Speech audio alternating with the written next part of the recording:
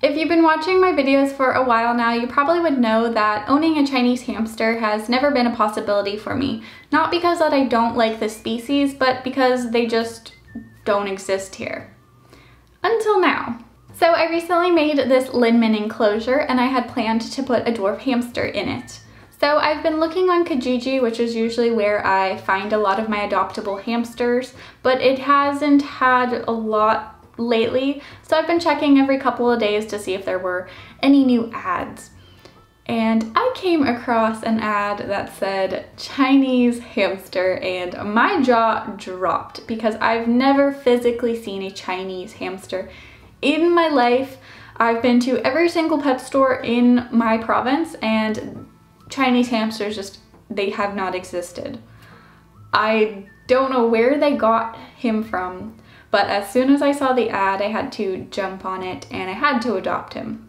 So I would like you all to meet Waddles, the Chinese hamster, or also known as the Chinese dwarf hamster. Fun fact, that is a super big debated thing. A lot of people will say that Chinese hamsters aren't dwarf hamsters, but actually scientifically, Chinese hamsters are the only domesticated species considered to be a dwarf.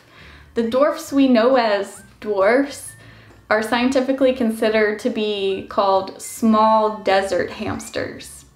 So Chinese hamsters technically are dwarfs. If you're wondering how his previous care was, it wasn't awful, but it also wasn't the best. He was in a bin cage, so it was bigger than a store-bought enclosure, which was good. He also was on some paper bedding, so that was good, and he had quite a few different like accessories and things. The diet that he was on wasn't the greatest. Chinese hamsters are prone to diabetes, so you do have to be conscious of what they're eating and be a little bit more careful than other species. And the wheel. They did include the wheel because they did say he really loved it. And this was the wheel. This is one of those 4-inch wheels they sell for mice and robos. And I would not use this for either of those animals because it simply is too small. I don't know how he physically got his little long body on this and actually ran. Maybe he like could move in it a bit, but there would be a lot of arching of the back. The previous owners did say he was 8 months of age, and he does have very large testicles. That is just a trait that male Chinese hamsters have. They're not tumors, it's not his butt, they're balls, and they are bigger than his head.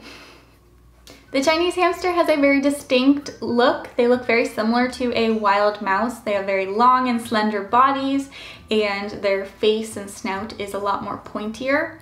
They also do have the longest tail out of the 5 domesticated species, and it is semi-prehensile, so they are able to kind of cling and wrap it around objects. Obviously not the same ability as a rat or mouse, but Chinese hamsters are the best climbers out of the 5 domesticated species, and even then they are not amazing climbers. So you can't be putting ropes and things you would give rats and mice. You may notice the enclosure may look slightly different than when I set it up.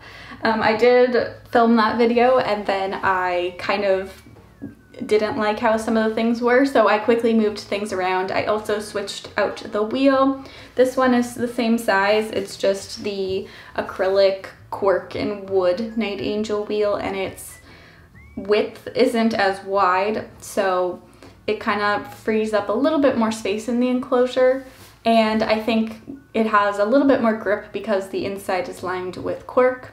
Now obviously Waddles is used to a wheel like this, so when he was on the Night Angel wheel, he definitely was a little bit confused. It is obviously a little bit harder to push, but the size for him is definitely good.